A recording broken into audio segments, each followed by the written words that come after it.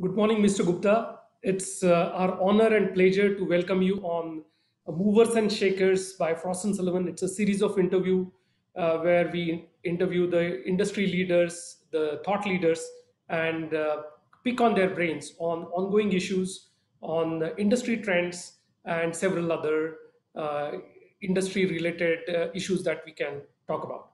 So today I'm going to talk to you about the whole COVID and its impact on automotive industry, mobility industry.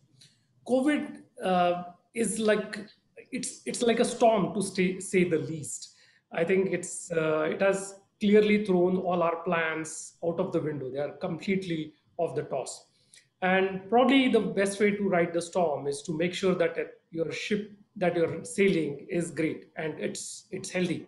So probably that's why you have must have started with Nissan Next. We read a lot about it, but it would be nice if you could share with our viewers what is Nissan Next program, what to expect, what are the main idea behind the program, and what to expect in the next 4 or 5 years. Thank you, Vivek. So at first, COVID pandemic is unprecedented, unparalleled crisis we have seen in our living life. Obviously, this has made a lot of impact on the way we work, the way we live, the way we travel, the way we manufacture cars, the way we sell the cars, and so on. Now, what do we believe that this pandemic has also given us opportunity to relook into our processes and the behaviors. And some of the behaviors will become normal, and then the business has to be aligned with the new normal. And that is driven by the agility of the organization.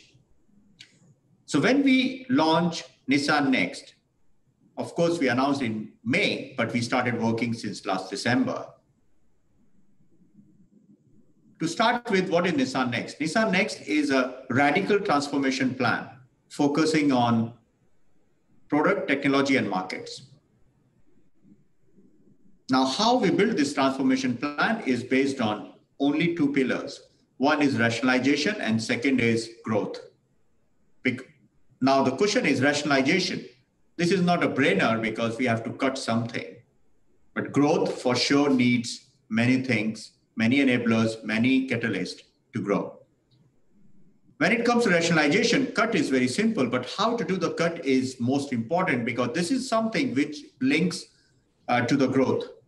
And that's what we did, is to focus on core product, core market, and core technology to rationalize and start growing. Now, the financial announcements which we did on Q2 2020, we are absolutely on track on the rationalization, which means aligning our organization in line with 5.4 million capacity and capability, whether it comes to product, whether it comes to technology. Then when it comes to core market, we are growing in China, in United States, in Japan, sure. When you talk about technology, we could launch our e-power, which is electrified technology, and ProPilot, which is autonomous driving technology, and so on.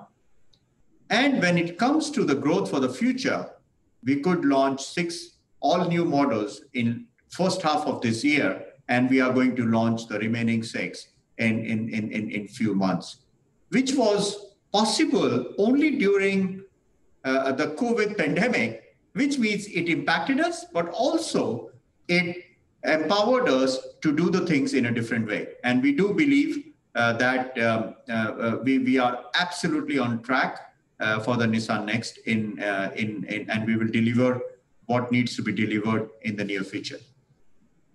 Fantastic. I think Frost and Sullivan is focused on growth, and I'm very happy to hear that you are also looking at growth as one of the important pillars. I think that's very heartening. So one of the differentiated strategies Nissan has as compared to your competitors is your focus on electrification. And with COVID, with oil prices at all-time low, with governments probably focusing their incentives on something else. So it's a bit of a storm within a storm kind of a situation for electrification. So how do you see electrification as a strategy panning out in short term and in long term? Electrification should not be the objective, and that's a mistake many people do when they start saying that I want to launch an electrified car. When we launched in 2010 our first EV, Leaf, we were not asked by the government, we were not asked by the customer, we were not asked by the competitor. We launched EV just as a part of our innovation and put the technology on the road. That's it. And at that time, and even today, if we start fixing that program by business case, we will never succeed. So we did not consider that. And then when we launched the second Leaf, we more focused on human-centric technologies. And we wanted to provide to customer much more than autonomy anxiety. So first Leaf, of course, customers had the autonomous anxiety, which was not the case in second Leaf. And now when we know that customer is totally away from the autonomy anxiety, which is whether this car will do 80 or 90 or 100, because we have passed those limits. We are talking about 300, 400 kilometers to a single charge, which a normal customer do not drive every day. So now the question is what customer is asking for. Customer is asking for much more than EV, which is not only autonomy, which is about the safety, which is about the confidence with autonomous driving features, which is about the connect to the society and so on. So in Nissan views and my view as a business automotive leader, I believe electrification is one of the enabler to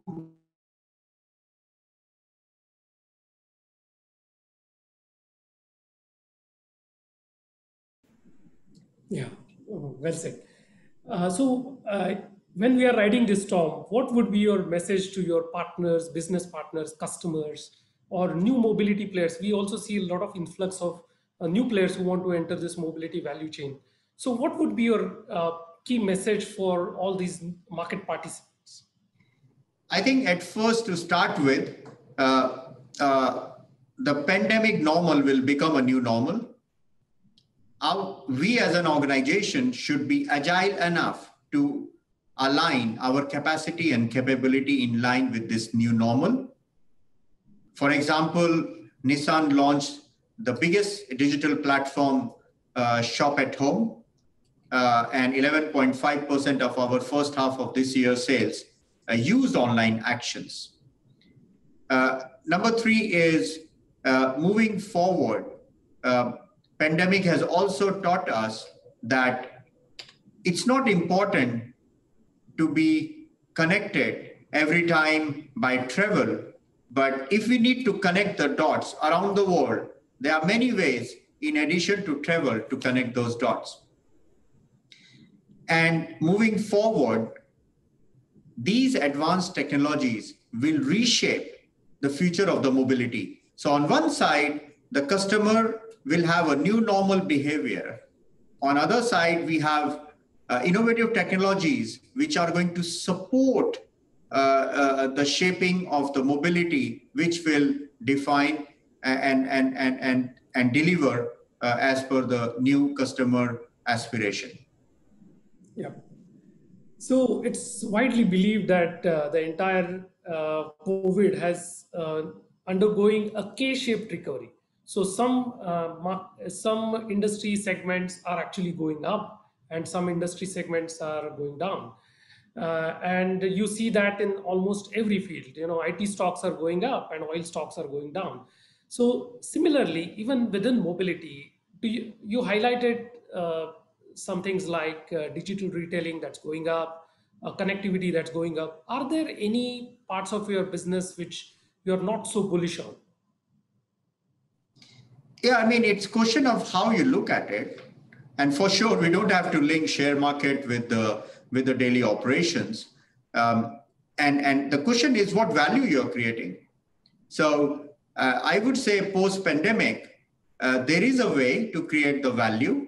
When we launch the digital platform, it creates the value for our IT, IS, and marketing, and so many people around the world. So my view is instead of looking this crisis as